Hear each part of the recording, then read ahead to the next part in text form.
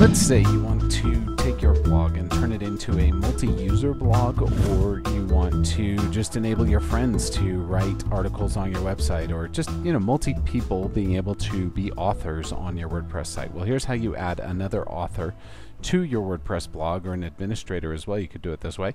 But go ahead and go to Users on the left and go ahead and click Add New. So once you've clicked Add New, you'll need to select a username.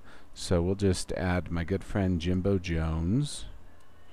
And Jimbo Jones is going to have an email of jimbojones123@whatever.com. And of course his first name is Jimbo and his last name is Jones. You're going to want to put your friend in here. But they have a separate website from this one. You can put in www.whatever.com. Now by default, WordPress is going to give this new user a password. So you can show the password for the user, and I'm showing it for this video, but rest assured Jimbo Jones is going to go away from this website right after this video, so it's not secure or not insecure. I'd like to keep the site secure. So you always want to make sure to keep passwords safe. But you can send a user a new email if you want, and then they can log in and change the password when they log in. The options here, though, you can have other options as well, but by default WordPress gives you a certain number of or certain types of account profiles. So you have subscriber, that's just somebody who comes to your web page and does whatever. You have contributor, that's somebody who can write their own articles or contribute comments.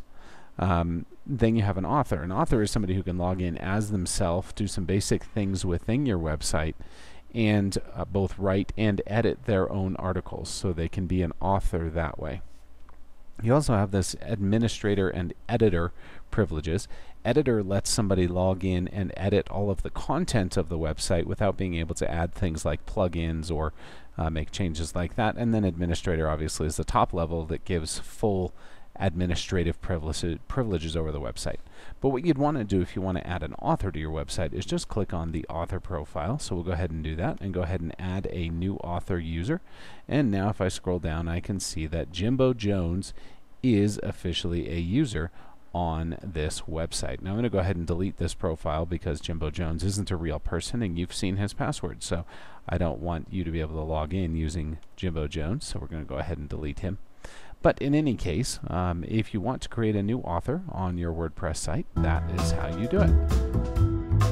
If you liked this video, please be sure to give it a thumbs up below.